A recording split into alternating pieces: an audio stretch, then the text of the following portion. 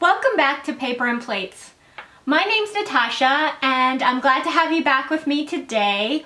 Thanks to those of you who are subscribed. We are over 70 strong now, and if you are not subscribed, please don't forget to hit subscribe. You can either hit the red subscribe button or my logo is in the lower corner of the video. Also, please don't forget to hit the thumbs up. That helps my channel. It also helps me to know that you are enjoying this type of content.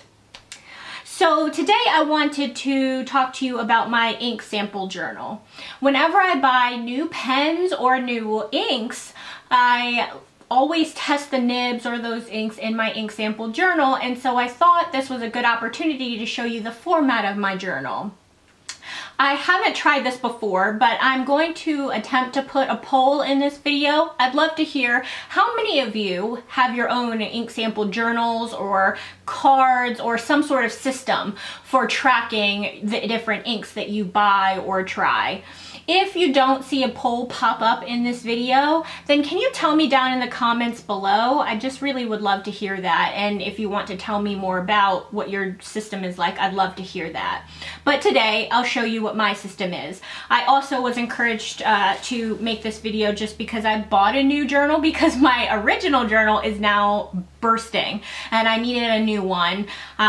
So I'll show you the new journal that I bought. So I told you in my, in my back to school / office restock video that I like to use Filofax notebooks for my ink sample journals, and that's because the pages are removable, and because they're removable, you can rearrange the notebooks in any order, and I like to keep my inks organized by brand and color. So this is my original Filofax notebook, and so it has a rubber, or not rubber, I'm sorry, elastic band on it to keep it closed, and it has a binding on it. And so inside it comes with a ruler, which I do use, so I keep it in here. And so sometimes if I try inks and I am trying to use them over a few weeks, because I usually will ink up a pen. I don't fill them. I probably use inks for just a few days. I am kind of an ink hoarder, so I don't like to fill pens. I change them out every 3 to 5 days, and so if I fill a pen, that would take me probably a month with how much I write to use them up. So I will usually just write the ink name so I don't forget which ink I put in a pen, and until I've used it for a few days and I know what I think about the ink, then I'll just put the name in the notebook and then later on fill out the page. So that's what that is right there. But anyway, I'll skip ahead to a page that I filled out. Okay, so I put in the brand of the ink, then I put in the name of the ink, then I have a cross-hatching so that it's a good way for me to see either if a pen that I'm using, because under that, you'll see in a bit, I do have what pen I'm doing my first ink sample with. So I'll have different crosshatch from different angles with the nib. So that tells me the color as well as a little bit about the nib that I use. And then I have an example of the shading for the particular ink. Then under that, I put the date that I'm doing the first sample, and then I have what the pen brand and nib size is that I'm writing with. Pen brand, pen type, and pen model, and the nib size. And then one cool thing that I love about my ink sample notebook is that it doubles as a collection of some of my favorite quotes. So sometimes it's, I'll go searching for a quote when I have a new ink that I want to put in the notebook. So for example, right now I have a few inks that I need to put in here, and since it's fall, I might actually go and look for some quotes that have to do with fall, and if I find some that I like, I will put them in the notebook. So it's not that I just have a whole bunch of quotes that I know of that I'm putting in here. Sometimes I did, you know, at certain times I have some in mind, but usually I'm going searching for quotes that I like and I'll put them in here. But other times, if I don't have a quote ready, I just write comments and a colon. I'm kind of type A, so I'm very specific on my format, but I'll write comments, colon, and then I just write what I think about the pen. And that's why I wait for a few days of writing with the ink and the pen before I do my ink sample. So I want to know if the ink is super wet writing or dry writing, or if it feathers on some of my favorite fountain pen friendly paper, because I only write on fountain pen friendly paper,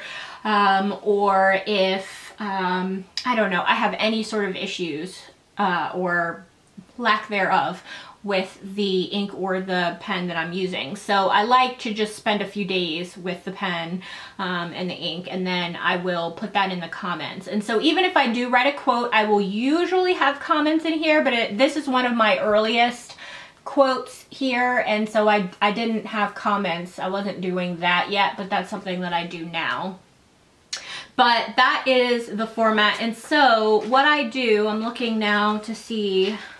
So for example, Noodler's American Eel, what I did is, you could see I did my first quote, but then as I or my boyfriend inked up a new pen, I will actually create a new entry, because that way I can see what the pen ink combination is like with different nibs, different pens, and so it will just be kind of a continuing thing. And so I will of course insert the new inks wherever they may fall alphabetically in my notebook. And so what I did now is, this notebook is filled, so I just ordered new paper and a new notebook, and I will have these linked from Amazon down in the description box below, so you can click that link and find these if you're interested.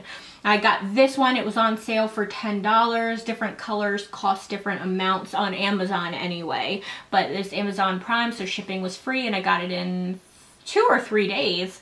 Of course with Prime, it's pretty fast, but it's of course the exact same notebooks.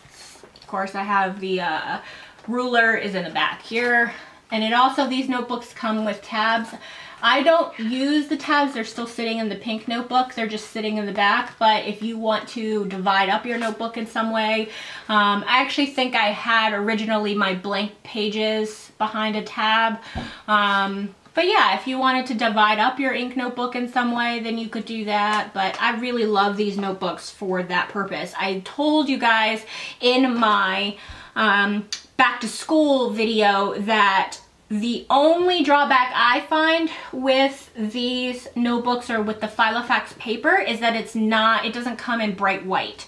It only comes in this off-white color. So with ink samples, of course, that can be a drawback because it can change the perspective of a color, or the appearance of a color. But I don't find it to be a huge problem. There are some colors where, and let me see if I can find one really fast, where I wrote the ink sample on a piece of, for example, Clairefontaine paper, and then I just taped it in because I thought it really did make a difference. So that's an example of when I did that. I'm trying to see if I can get it to focus, but that's an example of when I did that because I thought that the color actually looked different on cream versus white paper. And there are times where I actually think some of the inks look better against cream paper instead of white, and so I want to note that as well. So yeah, that's just a special note. I do believe, I'm trying to recall if I found Filofax notebook paper, refill paper in non-lined paper. I'd have to check again. I think it's only in lined paper. I can't remember if that was a different brand now that I saw, but I think if I find it in non-lined, I'll of course have that link down below as well. But I like the lined paper for doing my ink samples, but I don't remember if I saw it in dot grid or, actually I do think they have it in graph paper. I think they have it in graph paper, but that might be only their smallest notebooks. But I'll check and I'll have that link down below. But anyway, so this is a shorter video. I just wanted to show you again what my ink sample notebook looked like. So if you see it pop up in future videos where I'm doing ink samples or pen reviews, then you'll know what I'm doing, what I'm using. Of course, if you have any questions about the Filofax notebooks or how I do my ink samples, leave those in the comments below, section below. I'll take a look. I always respond to my comments. I hope that you enjoyed this video. I enjoyed making it and sharing this with you, and I look forward to the next video. Thanks so much for watching. See you next time.